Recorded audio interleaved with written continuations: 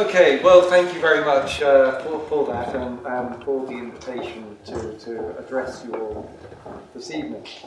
So, as has been said, this lecture series deals with moral challenges of global politics, and I suppose the challenge that I'm looking at is that of the fragmentation of left and right in contemporary politics.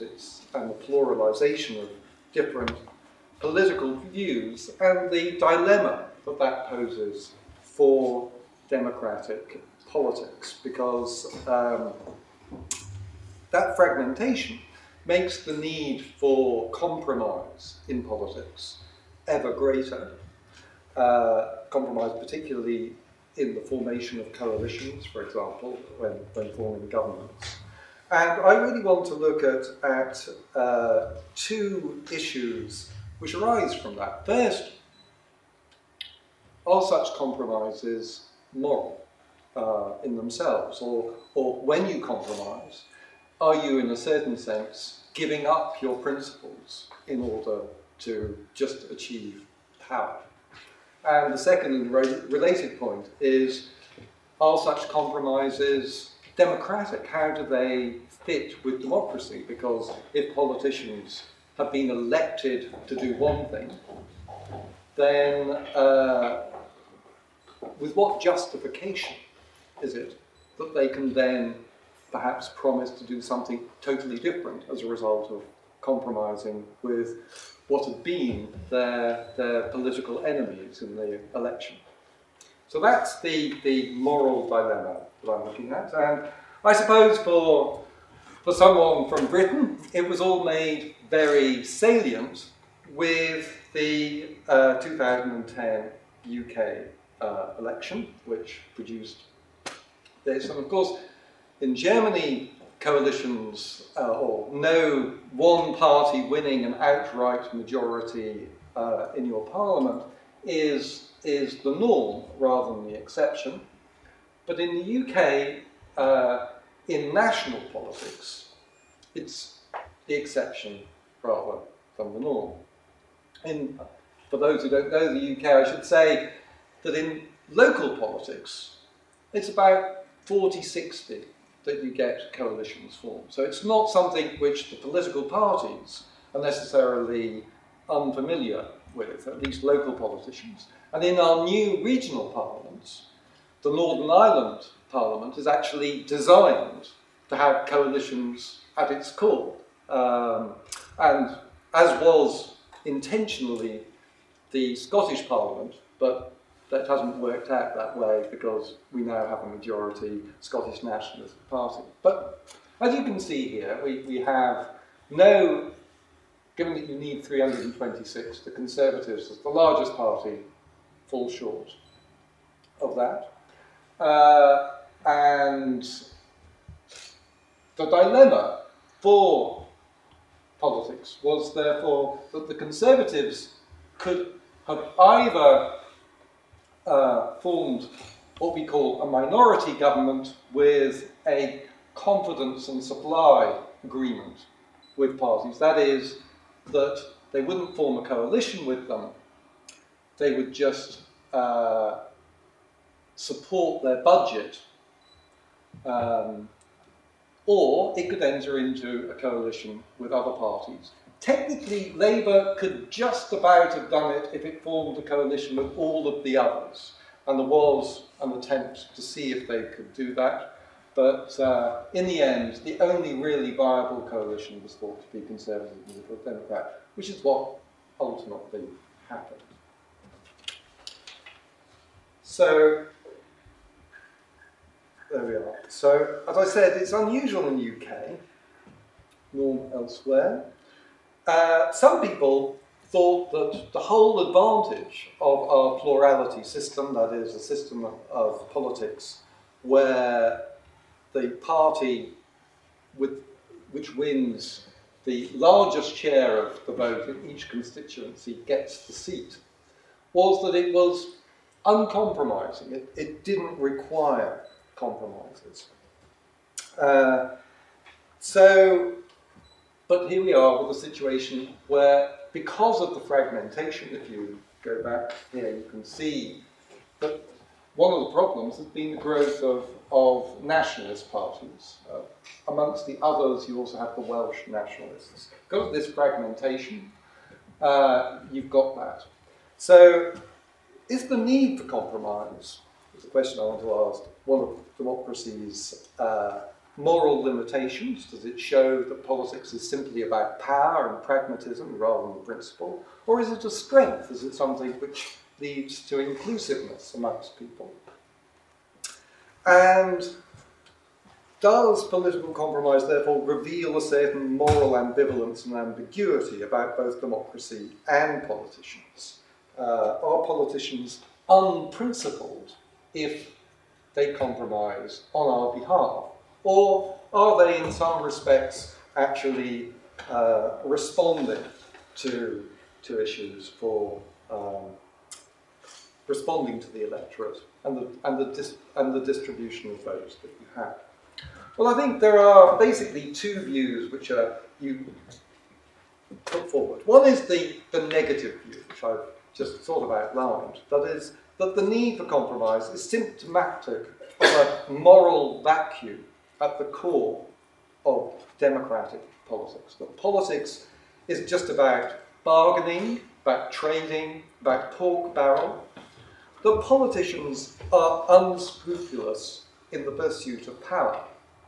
And what that suggests is that politics is basically unprincipled in its very nature.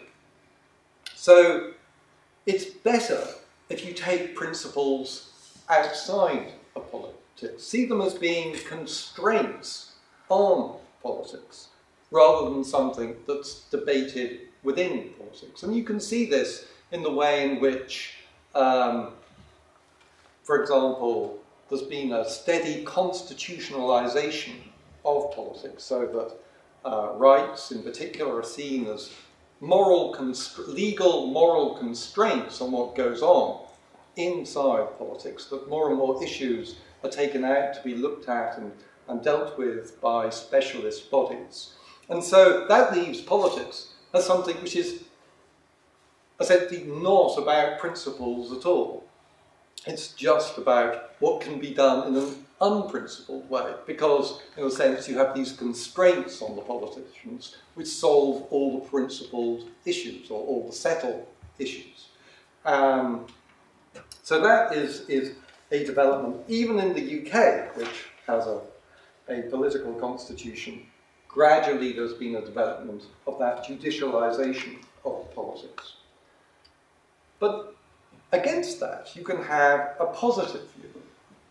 And that says that compromise is a way of showing different views, equal concern and respect. It's a way in which you can hearken to the other side.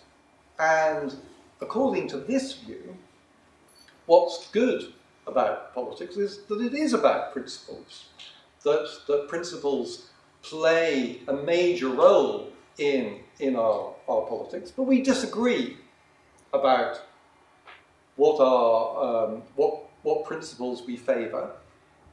And so, in a certain sense, given that it's unlikely in pluralist societies that any one group is ever going to be able to impose its view on everybody else, it becomes necessary to enter into a principled compromise with other views. And this is actually something which democracy invites, to the extent that democracy is about giving everybody equal concern and respect, in giving one vote to everybody and enshrining political equality in decision-making. Then democratic politics is something which invites principled compromise. It shows that democracy can be about morals, rather than putting, if you like, morality outside of politics, simply as a constraint upon it. And it's this positive view that I want to argue for, because the the immoral view is somewhat paradoxical in a way. It suggests that politics is most unprincipled when it's about principles. There's a sort of, because compromise is almost inevitable in any mature democracy. It sort of says, well, you shouldn't compromise, and hence you've got to keep your principles out. You've just got to make pragmatic concessions on policies, which are of a minimal nature. And one of the things I'm going to suggest to you is that that just proves an incoherent and impossible thing for democratic politics to seek to do. So you can't escape having principled compromise. It also suggests that compromises, which are the stuff of politics, are necessarily undemocratic and a betrayal of voters by politicians. And again, I want to suggest to you that if that was true, we'd have to give up on democratic politics. Instead, it's a perfectly coherent and even necessitated by democracy that you should have compromises.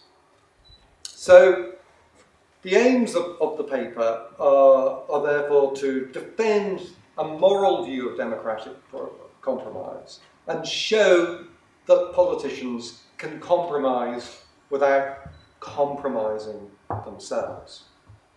And I'm going to do this by sort of three stages.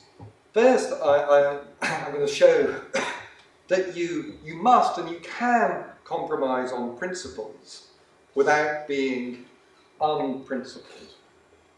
Then I'll show that principled compromise follows from the ethos of democracy. So not only is it moral, but it's also something which is an essentially democratic thing to do.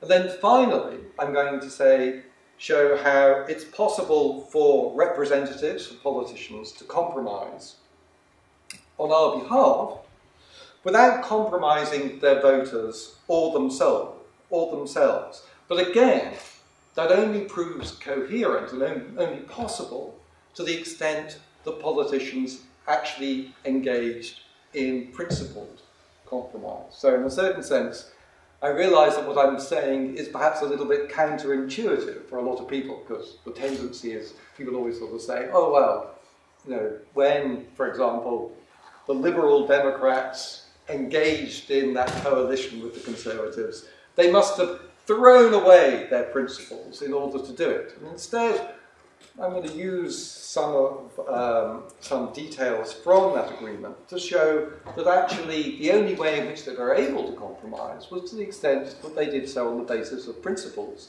And actually, as soon as you begin to look at it through the eye of policies, the whole thing begins to fall apart. The crux of the argument, I think, rests on a solution to a famous theoretical paradox in the theory of democracy, which was put forward by a UCL political philosopher called Richard Bellamy in an essay, I think it must date back to the early 60s. And in that, Bellamy said that democracy involves a paradox. And the paradox is this, that say I'm a committed Democrat, and so I think that whatever democracy says is the right answer that we should follow for our state. But the choice in the democratic decision-making is, say, do we have austerity policies to get us out of the crisis, or do we have inflationary spending, public spending policies?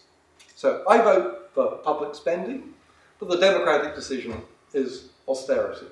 And that means that I'm committed to austerity because I'm, as a committed Democrat, but I'm committed to public spending in my own view. And that seems paradoxical because I'm committed to two incompatible views. So what I'm going to claim is that if we can solve that paradox, if we can show there's a way in which it's coherent to deal with that, we'll also solve what I call the representation paradox, which lies at the heart of people's views about compromise. Because the representation paradox is this, that the voter, I've not only voted for public spending, and so I've expected my representative to support public spending. But then what happens if my representative, who has told me that they're in favour of public spending in the election, then goes and forms a coalition with a party which is committed to austerity measures? It seems that the voter has been traduced even more than he would have been just because his party didn't get enough votes, and so austerity is the name of the game. And the politician seems also to have produced their view, their commitment.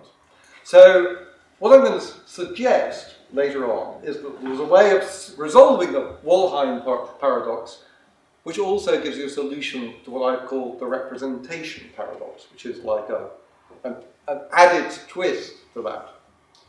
And the solution partly lies in seeing compromise as being not simply about principles, but in a sense principled as flowing from a democratic ethos and being, in a sense, a norm for democracy. That if you're committed to democracy, you should be committed to compromise. So let me start now with the first section of the paper, which, as I said, was going to be about showing that compromise is necessarily principled and not purely pragmatic. So I'm going to break up each section with a little cartoon and hope to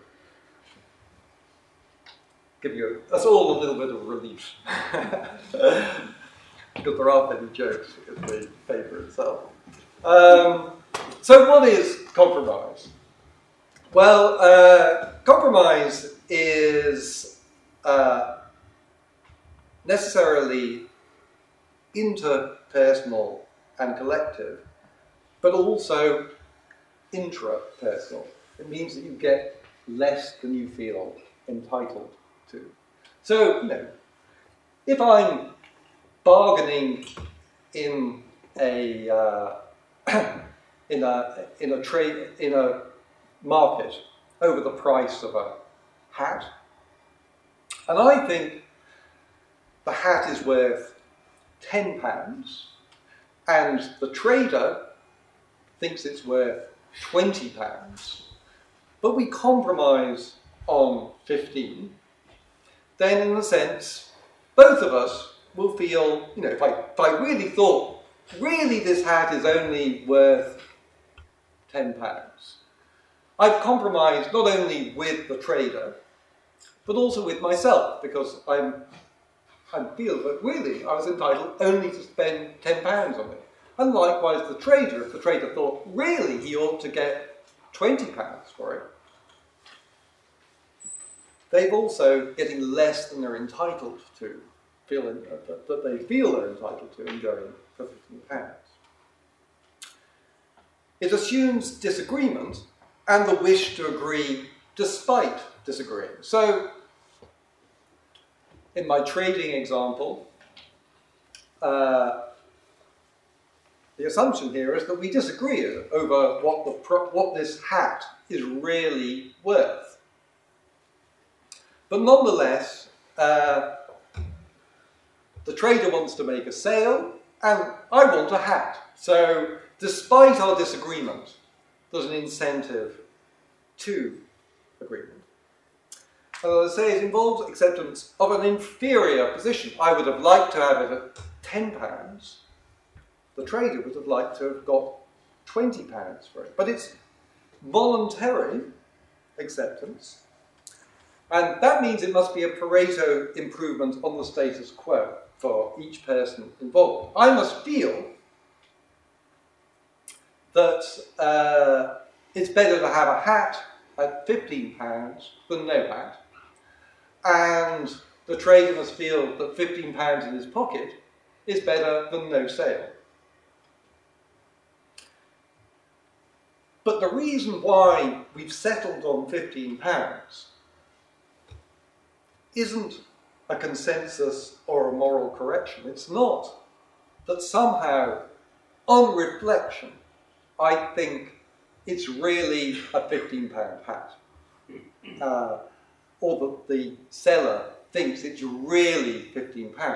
We must still believe that it's 10 and 20 respectively. Moreover, it's not necessarily fair or equitable or just. Say I'm a rich tourist and it's a poor local trader. The poor local trader may really need that £20. Maybe he's really entitled to it. I mean, and he might sort of say, or be thinking, my starving children. As a result of this, I could really do with this £20. But if I'm in a position, because I've got the money and he hasn't, and he requires it, I can use my bargaining position to get something which isn't necessarily equitable or fair. So compromise doesn't have to be, in that sense, principled. Now, compromise is often thought, as I've already said, to be best when it's shallow, when it involves what I've just described as a classic trade, where, in my example of the trader and the buyer over the hat, they've simply split the difference. Or you could imagine something rather similar when they're engaged in bartering. So it could be, there we have money, but maybe there would be services that we could exchange. And you'd still have a compromise.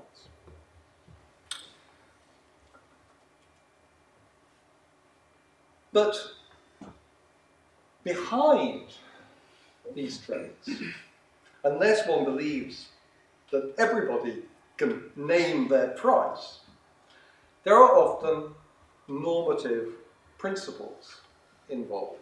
In other words, the way in which we come to define the particular policies that we have, that we want, are defined by our particular view of the world, of what we regard as being the moral goal. So, in the political world, say one party favours giving scholarships for schooling as its way of improving access to education. And another party favours improved housing and other social benefits because it believes that people will get more out of education if there's greater social welfare spending. Their attachment to those two policies reflect different normative positions. And so you can have so many scholarships for so much social welfare policy is something which is going to be much harder for them to agree on, because the policies which they're trading are defined by the principles that they have. So shallow compromises are going to be harder because there isn't necessarily a common currency, and there are limits to what we might wish to barter away. To barter away the immediate. This is Edmund Burke. He said, all politics is about trading and compromise, but no one would be willing to barter away the immediate jewel of his soul. That's Edmund Burke talking about the American Revolution. And similarly, we don't expect politicians, or we regard politicians who simply would barter away the immediate jewel of their soul as being ones who that almost defines the corrupt politician, the one who can always find the price. But if that is the case, then how is it that you're ever going to get coalitions between parties going? Well, I think how you do it is through what I call a deep compromise, where there's a negotiation of principles. And what was rather interesting about the coalition agreement that was formed between Conservatives and Liberal Democrats is that what enabled it to get going was that they agreed that they shared three principles: freedom, fairness, and responsibility. And that was going to be the organising elements of their agreements on policy. But of course, they hold very different understandings of those principles. By and large, the Conservative Party has a more kind of individualistic view than the Liberal Party, which is, on the whole, more left of centre than many Liberal parties in other political systems are. But nonetheless, because they were able to forge a kind of overlapping views of these, they were able to trade different policies. So, for example, it became possible for the Conservatives to give up one of their most cherished policies from the election campaign, which had been to remove taxation on inheritance. They wanted to get rid of inheritance duties when you passed. Instead, they were able to agree on the Liberal Democrats' policy of raising the taxation threshold for the poor. So when you start paying tax.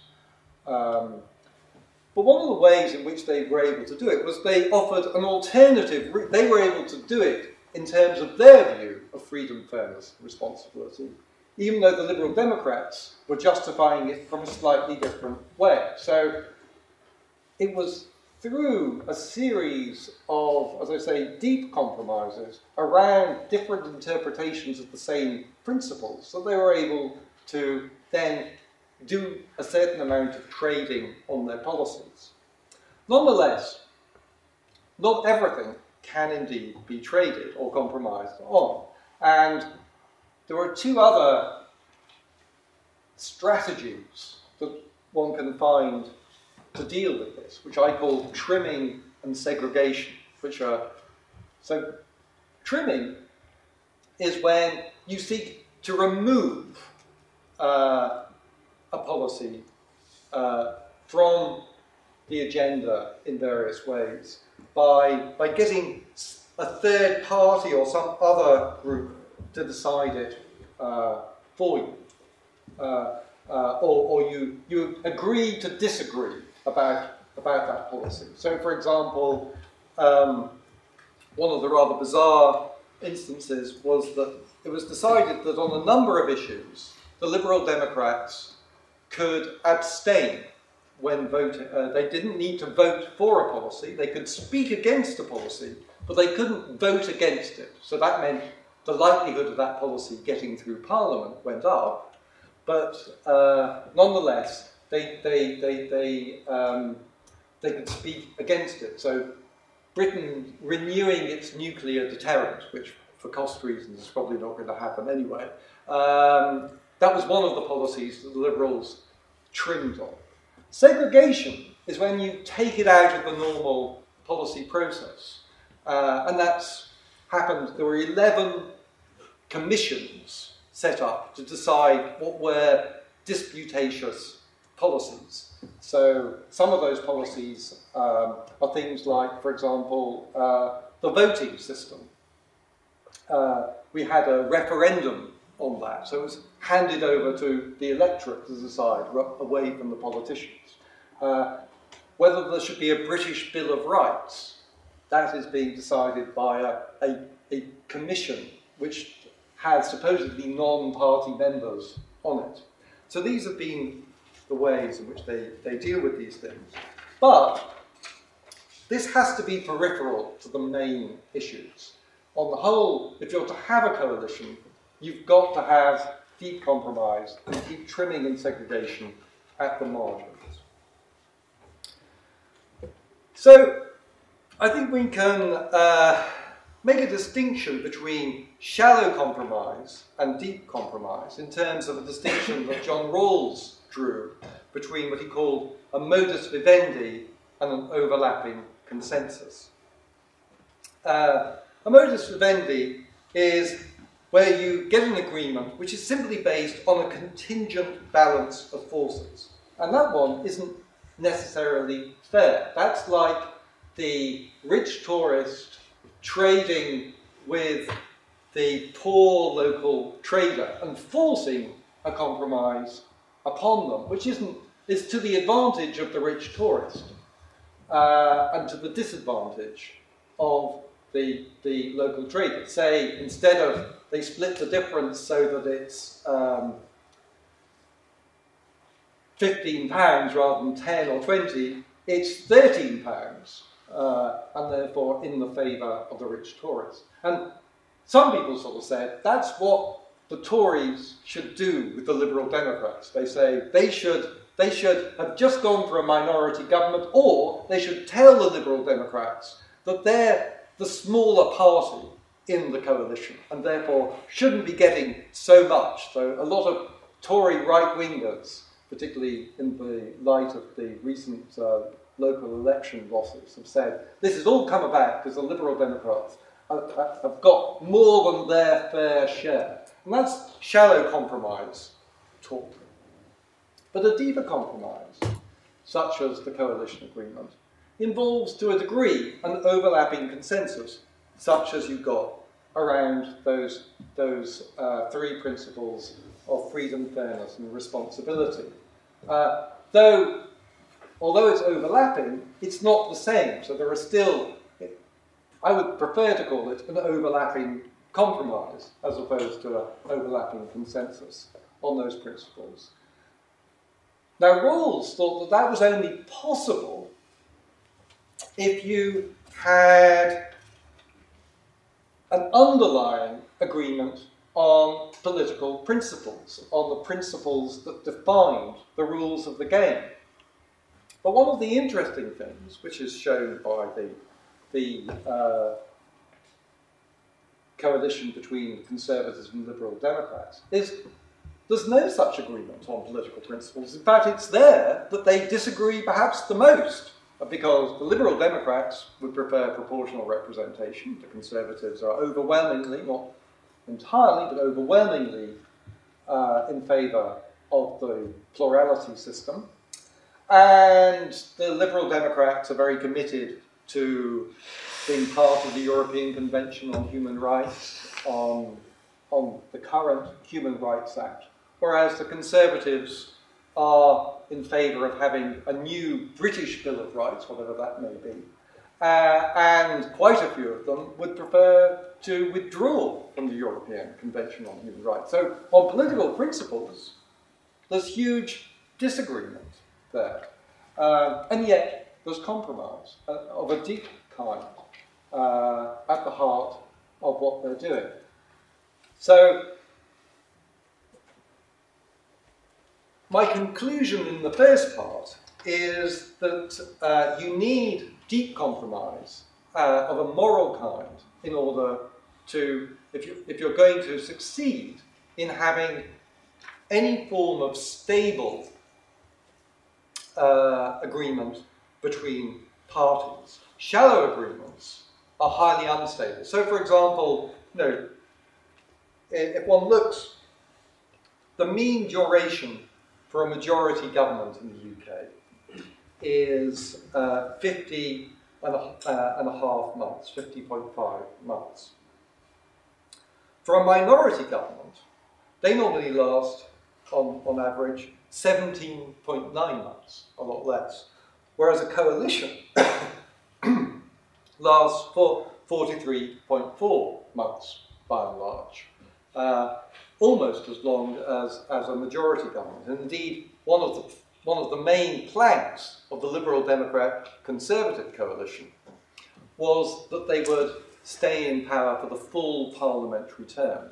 They did that in order to bind themselves together to the agreement, rather than allowing one party, particularly the Conservatives most likely, but could be either, to take advantage of calling a snap election if it became electorally important for them.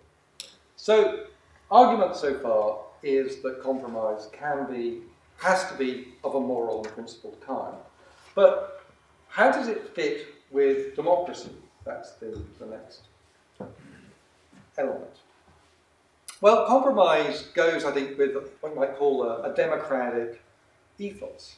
Accepting the need to compromise seems paradoxical, and in the same way, and for the same mistaken reasons, that democracy can seem paradoxical. Why is that? Well,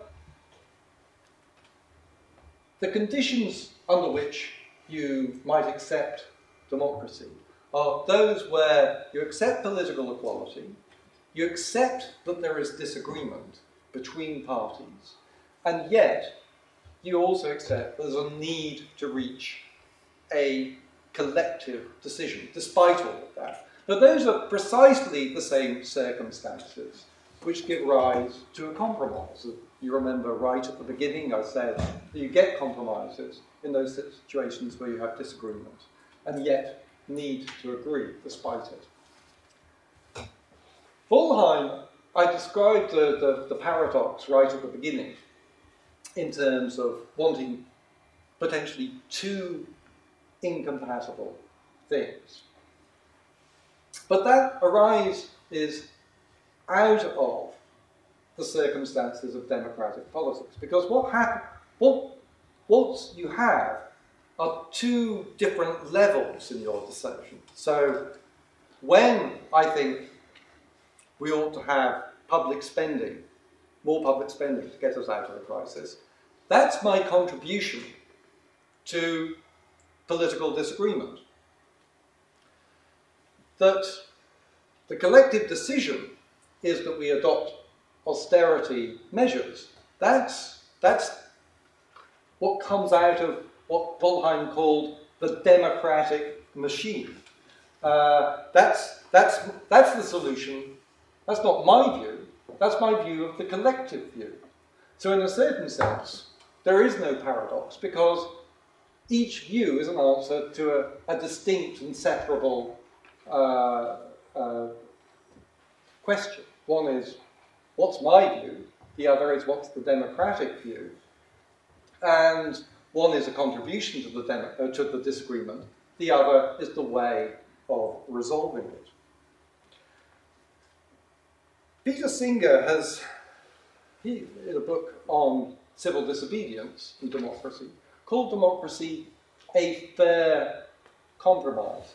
That's not entirely correct, I don't think, because in a certain sense, as he understood it, it makes, I mean, if your commitment to democracy can't be a compromise, because if you're agreeing to democracy, you're agreeing to there's a consensus that democracy is just. So democracy itself isn't a fair compromise, but it is a fair way of making compromises. In other words, if you're committed to democracy, you're committed to the fact that you're likely to produce compromises.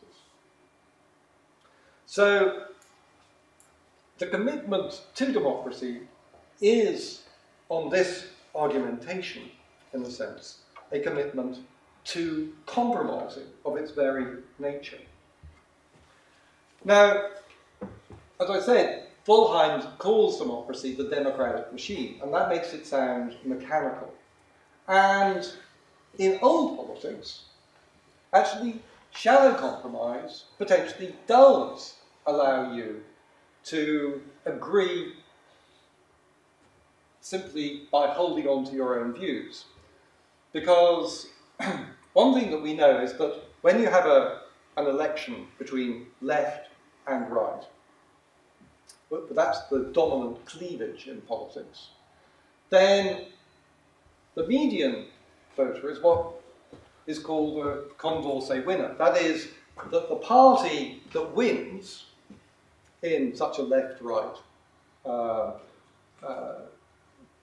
competition is the party which satisfies the highest ranked preferences of all of the voters. And that means that no voter is likely to get their top preference.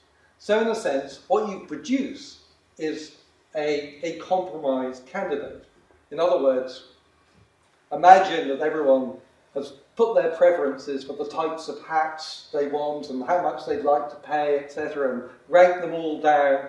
The £15 hat would be the Condorcet winner, and so parties, actually in left-right competitions, converge on the £15 hat as the winning election programme.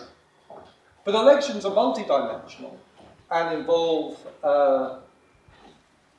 reasons. Because if I simply went to vote simply in order to get a particular policy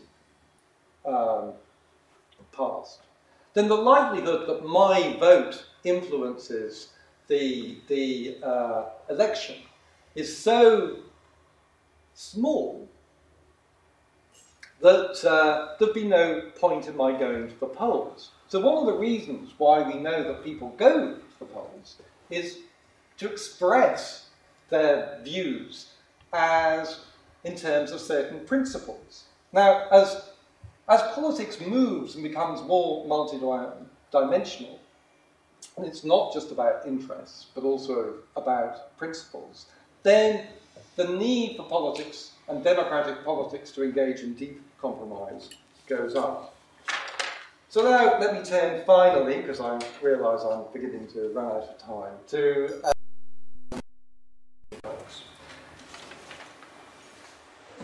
because if that's to happen, if politics is to be about compromise, then it's going to be involved representatives doing it. And is that possible? Well, standardly, there are three forms of representation that you find in the literature. One is representation of delegation. And that tends to invite the view that you can get shallow compromises, at least on means rather than ends. So what you do is you're voting for politicians, and politicians are mandated to pursue certain ends, but they can compromise over the means by which they might be achieved. The trouble is, as I said, that's just shallow, and on the whole, representatives can't avoid compromising over aims as well. So one common view is that if they do that, they must be acting as trustees. But then, if they're acting as trustees, that seems to involve compromise without a democratic mandate. Because basically what they're saying is, you should trust me just as somebody who knows better than you. You're trusting my judgment about what ends you should pursue, and not simply about the means. But on the whole, we tend to think that the democratic decision-making should involve representatives feeling that they ought to be pursuing the ends that their electorate wanted them. So this leads then to the third view of representation, representation as reflection. Now this is sometimes thought to have to involve the representative body somehow being a mirror of the general society. And that view is generally thought to be an impossible view to get, because how can you take all of the different characteristics of everybody in society and exactly mirror that within the legislature? But what we're actually seeking to mirror in the legislature is not every characteristic of everybody, but simply one characteristic, their characteristic as political reasoners about ends. So what representatives should do when they engage in compromise is to reason as their voters. So, for example, a great deal has been made in the British coalition of the fact that the Liberal Democrats abandoned a policy pledge, which was a pledge not to raise student fees, which we now have done. But actually, if one looks at the history of elections, policy pledges are very, very rare in elections. I mean, because they're almost always broken. George Bush, read my lips, no new taxes. New taxes followed as night follows day. So it's very rare that the politicians do that, because it's almost impossible to do. What legitimates it is not that they then abandon what the electorate wanted, or that they act as trustees, we know better than you. It's only legitimate to the extent that the Liberal Democrats reasoned as Liberal Democrats, and the Conservatives reasoned as Conservatives, and engaged in a deep compromise on the basis of that reasoning. And it's because politicians, if they do that and represent the reasoning of the electorate, that they're able to compromise, and that becomes possible. So to conclude, democracy involves everyone feeling they have an equal input into policy decisions. That's one of the merits of the democratic mechanism. And what I've tried to suggest is it's compromise that makes that possible. But it makes it possible to the extent that you have a deep compromise of principles that respects voters as reasoners on policy, rather than a shallow compromise on policies, which, to a degree, are not what really figure in elections so much as two different, or three or four or five different visions of the world and how society should be. However, sometimes compromise, and I started by suggesting that we have a moral dilemma in modern societies, the more pluralistic they become, the more compromise you might need. There is a problem about that, because in a certain sense, it's only going to work to the extent that people do feel that they share a public sphere and they have an equal interest in decisions and are capable of forming a common stock of values. If you get to a state, which I think seeing politics simply about shallow compromise is likely to put you in, where you seek to trim and segregate absolutely everything off the agenda, or more and more issues, then I think what you'll ultimately end up with is people feeling that they can no longer be part of the same democracy with each other. I think that's beginning to happen in the EU now, but it's also happening, interestingly, in, for example, the UK, where you see the Scots and, to a lesser degree, the Welsh, beginning to want to separate out from a common democratic sphere. So compromise doesn't solve everything. There are certain pluralistic divides it can't overreach. But I think the degree to which you can begin to make democracy work for more and more people is by allowing it to be deep compromise, rather than, as is often thought, simply shallow compromise. Thank you.